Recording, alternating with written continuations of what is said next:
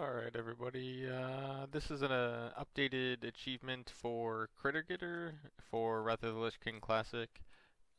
You get the recipe from the cooking dailies. You need 3 Epicureans awards that you get from them. You then need to make the critter bites, which you will need 3 things of it, so you need 6 chilled meat and 3 northern spices. If you don't want to make it, I believe you can buy them from the AH, like 90% sure.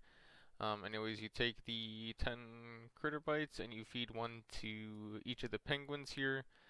To get to the spot, you go to Borean Tundra and fly to Alliance Keep, and you then go directly south of the flight path. The flight path is right there. You fly directly south. There's 2 little icebergs here, and you feed 1 to each of all these massive penguins here.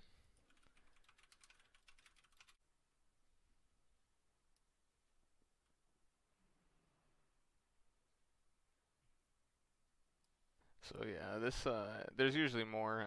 They take a little bit to respawn, and I already did it once, so they're slowly respawning now. But here we go.